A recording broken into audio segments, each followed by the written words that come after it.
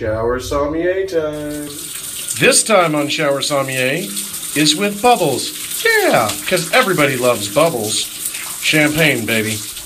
Andre Clouet, one of the largest family ownings of Grand Cru Pinot Noir in Bouzy, Champagne, France. I know what your first question is. Pinot Noir, but white wine? That's weird. Yes, we get the color from the skin of the grapes. Remove the skin? No color.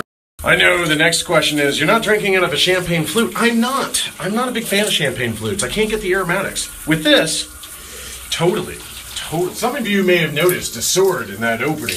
Yes, I was going to savor in the shower and then thought, probably not a great idea.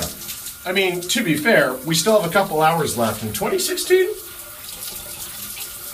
I've kind of been a little bit of a bitch. Just discussing and thinking about 2016 makes you want to skip the glass. What a year. But let's get back to the drink on hand, champagne. How do you get those bubbles in there? Well, it's not like Coca-Cola, it's not forced in. So let's talk about it. First, the grapes are picked, then they're crushed, they're turned into juice, and then they start going through a fermentation, usually in a steel tank. Then after fermentation, they're put into a bottle, usually sealed like a beer bottle, honestly, and then they sit.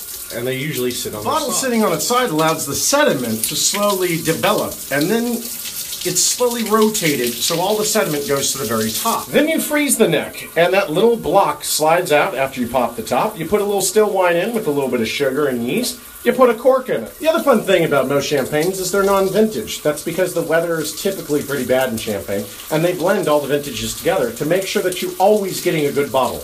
I could go on and on and on about champagne, but I'm running out of hot water. So I'll wish you all a happy New Year's. May 2017 be far, far better than 2016. As the great Napoleon said, champagne, in victory, you deserve it, and in defeat, you need it. Happy New Year's.